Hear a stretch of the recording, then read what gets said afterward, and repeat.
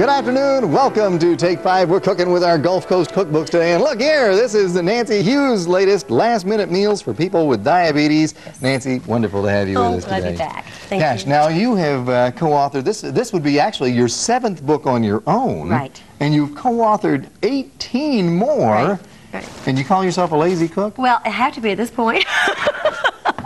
You can't spend any time cooking because you got to spend all your time writing. What's going on? Well, all my editors for the last 5 years have asked for quick and easy, so I really had to streamline everything I do. I'm constantly thinking of shortcuts every which way, which way. Now, I know this is geared for people with diabetes, but the recipes are delicious for everybody. Well, you know, the person who has diabetes doesn't have to feel like they're giving up. They have to give up their favorites. They can have absolutely everything.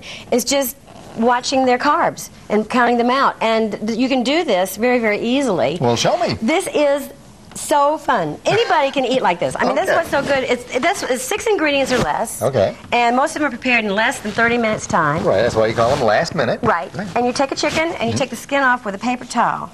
Now, see, I never tried that. Well, hand me a paper towel, please. This time you have to do. You go ahead and do the rest of the chickens except this one here. I saved one for you. Now you get a grip. I'm going to see if I can do this. And you can use one or 2 grip paper the chicken with my hand and the paper towel. If you want to. Yeah. Just pull it off. What you hold the skin with. I'm pulling. That'll be Hercules. Drumsticks are the hardest. They are the hardest. The rest of the easiest. You can use a paper towel to hold the chicken, too. No. I want to do it like you did it. It wasn't that hard. Why are you struggling? There we go. I got to get back in the gym. You're so theatrical. Okay, and then you add the rest of the chicken.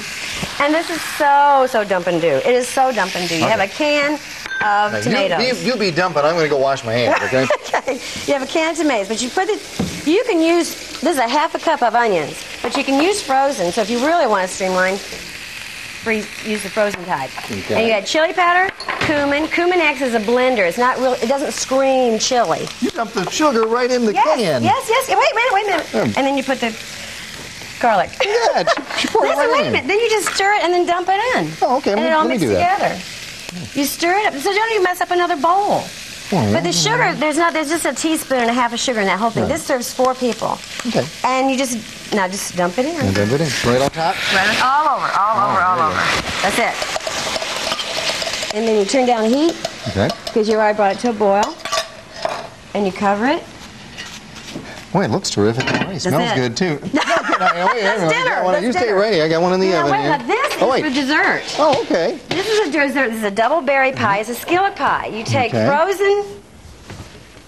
frozen raspberries or cherries and a frozen bag of blueberries, and you dump it in the skillet. All right, done that. No bowl. Then you add a little sugar, a little cornstarch. Stir it together, put it over high heat, boil it. Oh, so you've already cooked dessert. Yeah, you simmer it for like 2 minutes.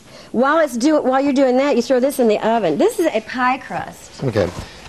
And you take one of these little you just flatten it out. Yeah, you don't do anything. And you bake it. We gotta make dessert another time because we're out of time. No! But listen, if you want the recipe, it's on our website. And don't forget Nancy Hughes' cookbook.